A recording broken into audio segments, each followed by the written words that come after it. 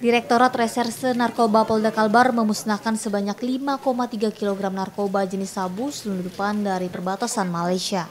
Penyelundupan sebelumnya berhasil digagalkan di Ditresnarkoba Polda Kalbar bersama tim interdiksi terpadu pemberantasan narkotika yang terdiri dari Kepolisian, TNI, Bea Cukai, Kemenkumham, dan BNNP Kalbar.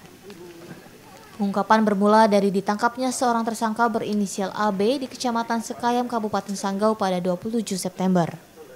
Dari tersangka, polisi menyita barang bukti 5 bungkus sabu seberat 5,3 kg yang disimpan dalam tas dan kantong plastik di sebuah area perkebunan kelapa sawit. Setelah menyelidiki, polisi kemudian menangkap tersangka lain penerima barang berinisial YS di Kecamatan Balai Karangan.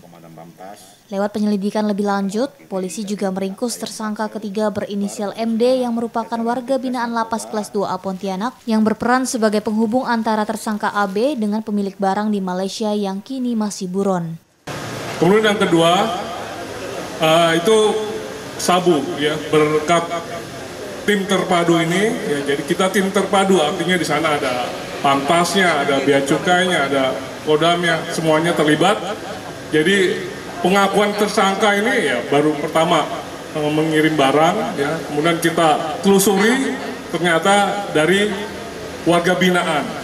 Ya, untung saja kita cepat bertindak sehingga alat komunikasi yang bersangkutan bisa kita amankan. Ya, sehingga kita bisa memproses yang bersangkutan yang inisial CC ya, karena dia kena hukuman 8 tahun di lapas.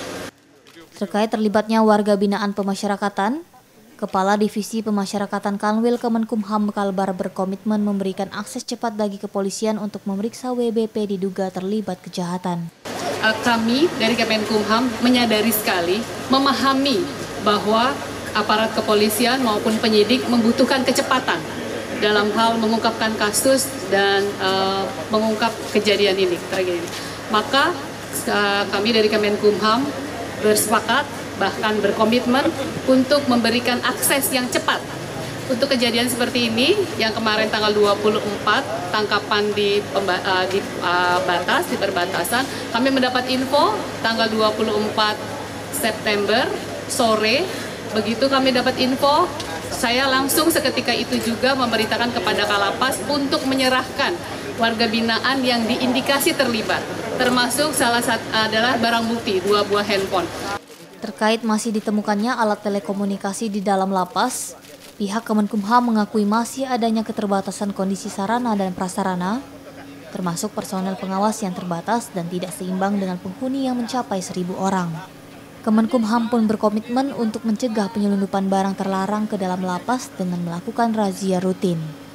Anugerah Kompas TV Pontianak, Kalimantan Barat.